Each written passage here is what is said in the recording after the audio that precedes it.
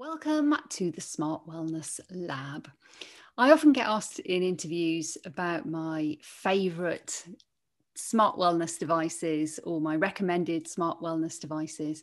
And I must confess, I am a fan of a gadget. So last year in the 12-month experiment I ran on my own brain and body, that's documented in my book, NEURON, I use a lot of tech. And these are some of my favorite ones, and specifically looking at how to monitor and use biofeedback for breathing practices. Because as you'll know, especially if you've read my book or seen any of the other videos, breath is a super tool. I've been using it with elite sports clients, and my first exposure was through elite military, how they were using breath and music and timing to control anxiety, boost confidence, maintain motivation, improve quality of sleep. This breathing is a super tool. And I'm not going to go into the mechanics of breathing in this particular video. There's a whole chapter on it in my book, but we're going to look at some of the things that I used when I was doing my breathwork practice, and they're not in any particular order, so I'm just going to go that way. And we'll start here with a ring. You don't use all of these, by the way. These are the sizing rings. This is the Oura ring, and I love it. And I have to say, before I go any further, I'm not paid by any of these companies. I like these devices, and so that's why I'm talking to you about them. This monitors my sleep, my body temperature, my breathing rate, my heart rate variability, which is a key indicator when you're doing breathing practice. My daily activity, my sleep cycles. It's a very, very clever thing. But what I like most about it is that I hardly ever have to charge it. Compared to the wearables that I used to use to get all those data points, I used to have to charge those watches a lot, whereas I hardly ever have to charge this because it doesn't have a display, and displays drain the battery. And I didn't want another wearable on my wrist. I've already got wearables. I've got my favorite watch that I like. I don't really want extra wearables on my wrist that I have to wear all day. So this ring was a very, very, very, very good purchase. But do take note that there is an import tax. If you're buying this in the UK, you will get a letter through the door from Her Majesty's Customs and Excise personnel after you've bought the ring, asking for more money. So just make sure that you've budgeted accordingly. This is the best thing I've bought, honestly. I love it. It's brilliant. And that the way it kind of syncs with the app on my phone in the morning, it's brilliant. But also for breathwork practice, there is a functionality on the app where you can take a moment, it's called, and take some time out and just do some breathing practice with the timer that is set up in the app. And then you can get a score of your heart rate variability afterwards. So it is super cool. Highly recommend it. Oura ring. Then this little device here, which is a wearable, and having just said that I don't want wearables on my wrist, I only use this when I'm doing my breathwork practice. This is the Vagus watch, and it has settings in there so that you can actually do some breathing practice, but it also has the ability to measure the respiratory sinus arrhythmia score, which shows how your heart rate and your breathing are synchronizing. And if you have a healthy vagus nerve, a healthy functioning vagus nerve, good vagal tone, then your heart rate and your breathing rate will be very, very closely synchronized. That's a good sign. So this Vagus watch actually enables you to do that. And I found that really useful when I was trying to get into the habit of using resonance frequency breathing to really improve my heart rate variability a lot. And it's really easy to use. It's ECGs. You just have to make a connection while you're doing your breathing practice, or when you're doing the RSA test. It's quick, it's really easy. So that is another great purchase, and it syncs with the app, so you can look back over your scores and trends and things like that. This one in the middle, which doesn't have a box in this lineup because the box is at home, but these are earphones that they're Sennheiser earphones, and they are wireless, and I have used them a lot.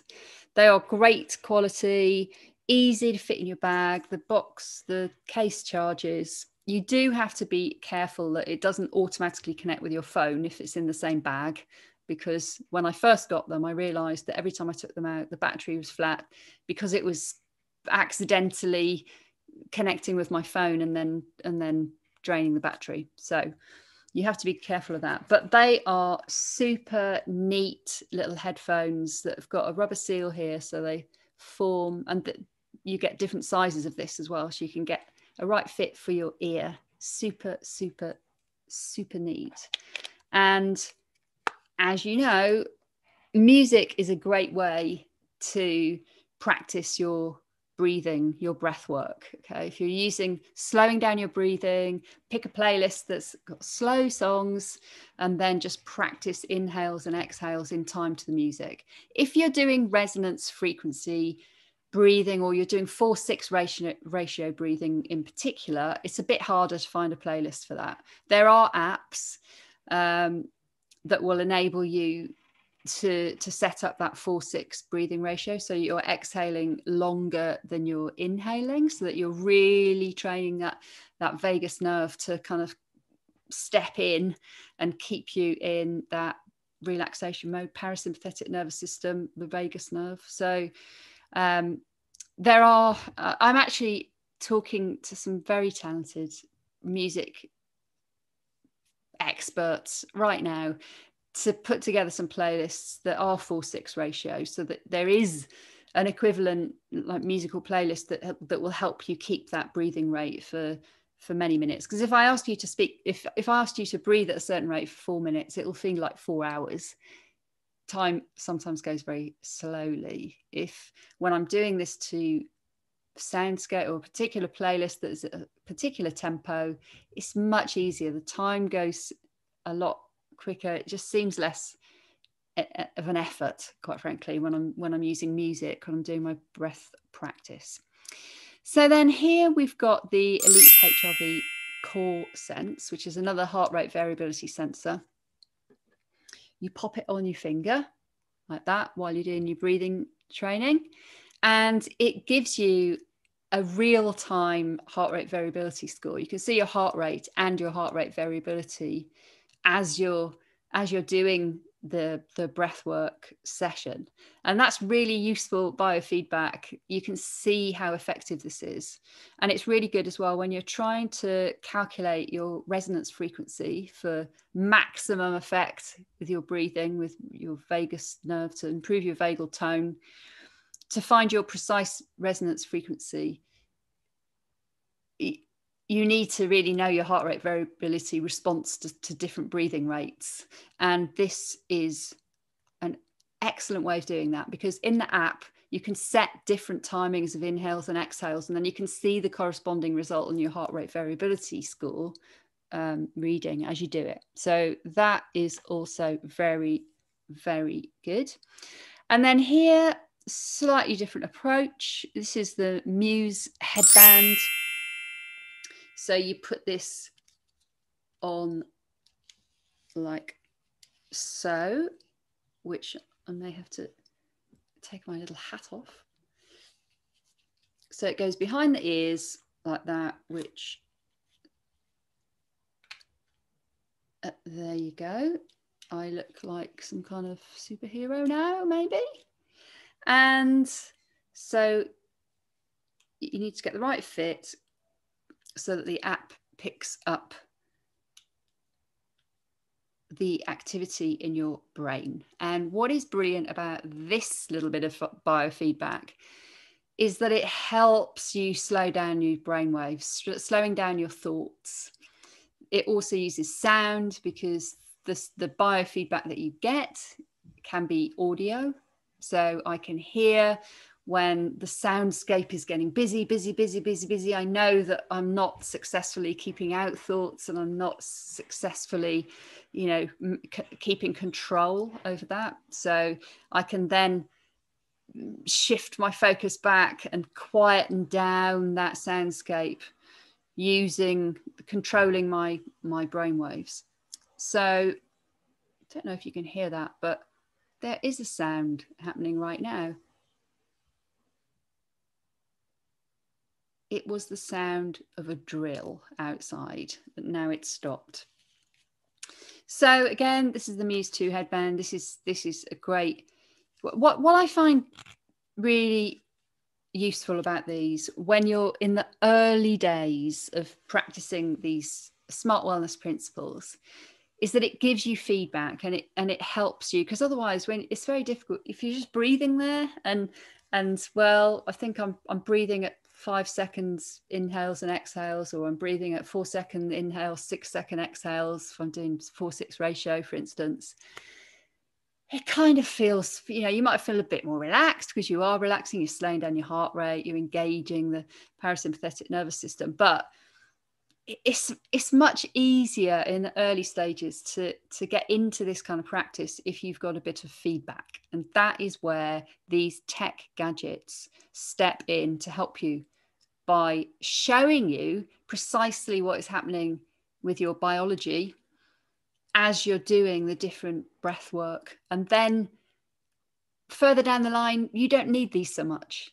I use these a lot at the beginning of my journey, of my 12-month experiment. I used these a lot because I was really trying to transform my wellness scores.